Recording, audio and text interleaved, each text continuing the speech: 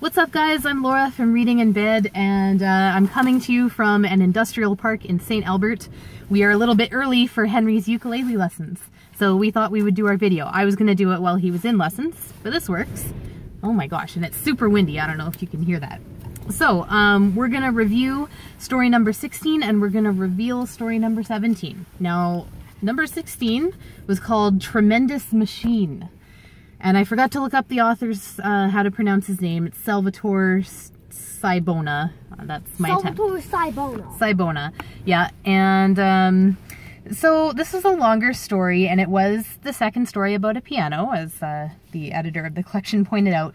Now, okay, so the first one with a piano was Souterrain, which was still, it's my favorite so far, and that was a longer one too. This one, I don't know, I think I needed more time to get used to the author's style because it was quite impenetrable in some ways.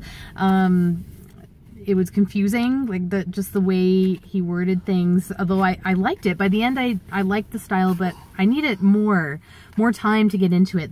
For me, the short story didn't quite cut it. Whereas with Souterrain, it was also written in a very kind of strange style. And Mommy, this balloon is broken. That balloon is broken. You want to see how? Sure.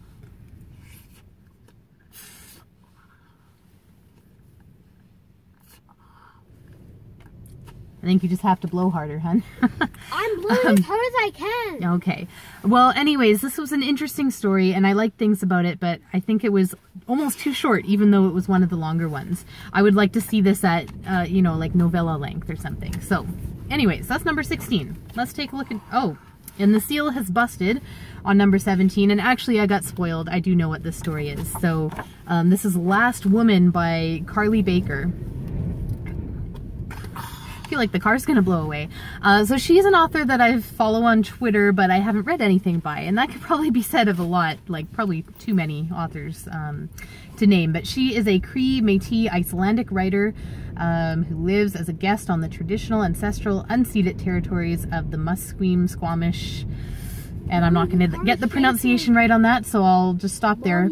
Yes? When it's so hard, the car's shaking. The car is shaking, so we better hurry up. So she has a story collection out right now called Bad Endings. I don't think the story is from it, but it is from this year. So Henry, should I read the very first sentences? Okay. And then we'll go in, because we're kind of blowing away here. Okay. Because the car is shaking.